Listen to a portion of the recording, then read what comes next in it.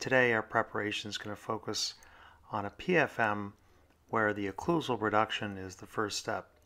And for this we can utilize a series of different types of burrs, the 856-016 or the 847-KR-016, but basically start off with the C-plane, and you want to use the burr to your advantage, and understanding that the thickness of this diamond is 1.6 millimeters at its widest area.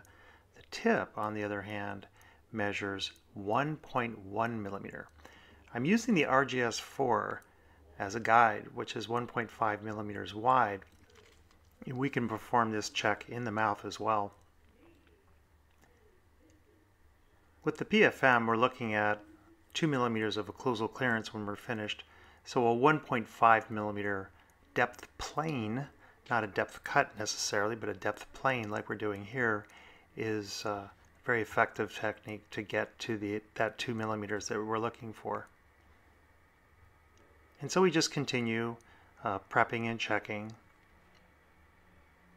You can see here that we're just a little bit under reduce, so we'll go back and reduce a little bit more and verify that reduction with the RGS-4.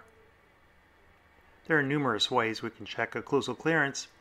We can use putties, we can use different types of matrices, we can use wax, we can use bite registration or bite preparation tabs, but I find it pretty easy just to go ahead and use this instrument that has a known measurement.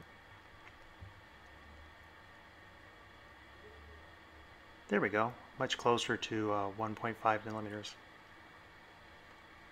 And once we're done with that mesiolingual cusp, we'll just go ahead and migrate on to the distal lingual cusp and perform exactly the same function across this C-plane, this non-functional cusp reduction that we're doing. But we're not doing it all flat, we're doing it to mimic the triangular ridges.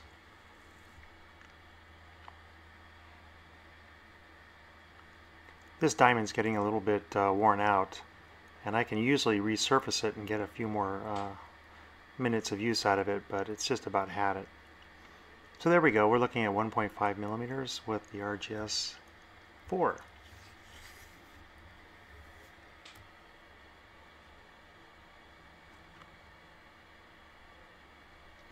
Now I'd like to do the A-plane next, not the B-plane, but the A-plane. And we're going to angle the diamond so that it parallels the C-plane.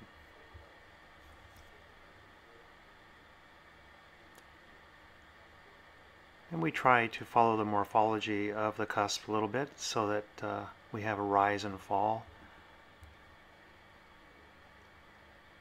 That'll allow us to match the opposing a little bit better. But you can see how the A-plane and C-plane are nearly parallel to each other.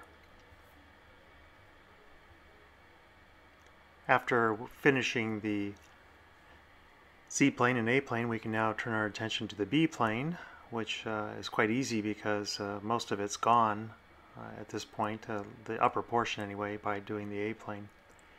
And we just follow the rise and fall of the triangular ridges, including the distal cusp. So there you go, you can verify that you have 1.5 millimeters of clearance at this point. So let's use the RGS-4. We know that's 1.5 millimeters wide, so we can just slip it in here and we can see that indeed we do have, from incline to incline, at least 1.5 millimeters of clearance. And after we're done smoothing, we'll probably have closer to 2.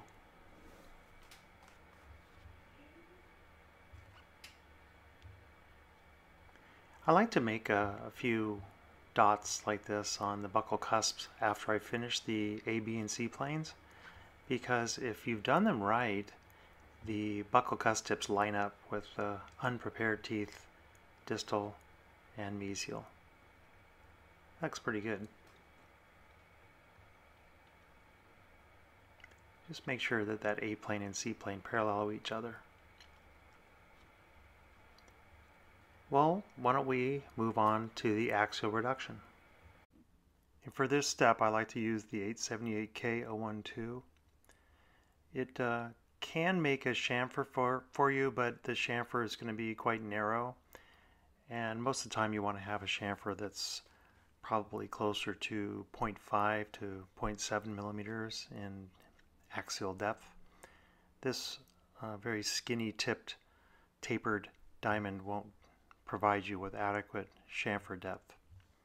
And remember, a chamfer has an angle that's at least 45 degrees downward towards the tissue.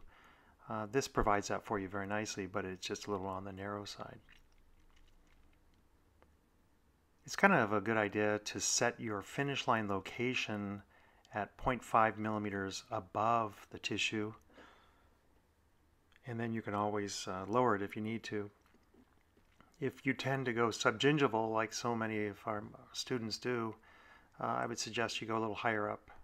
If you've done this step correct, you're going to leave these little unprepared sections interproximally, and these you're going to remove in the very next step. I like to keep these as narrow as possible buccolingually. Okay, so let's get started with interproximal clearance. And for this, I like to use a needle-shaped burr. This is an 859-010. It's very skinny. You could also use an 850-012.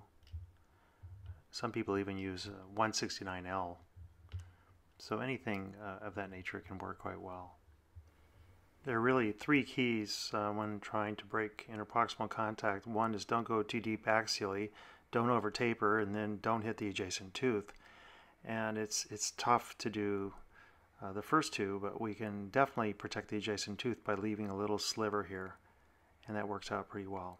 Remember, when we're doing this interproximal clearance step, we are not interested in developing a perfect finish line. We're just interested in clearing the tooth from between the teeth and if the tooth structure.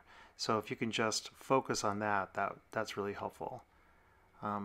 Sometimes we get so worried about hitting the adjacent tooth, you tip the burr in towards the prep you're doing and you over prep, or maybe you over taper. So it's important just to think about just breaking contact, and your margin is going to look terrible at this point. You're really not going to have a very pretty looking finish line. I'm just lowering it down a little bit so that we have at a very minimum 0.5 millimeters of space between the preparation finish line and the adjacent tooth. This will allow us to scan that area with an optical scanner. It'll allow you to place retraction cord very easily as well. And so I'm just doing the mesial here a little quicker so you can see how we can break contact. And we don't have to hit the adjacent teeth. Now, it kind of looks like a mess right now.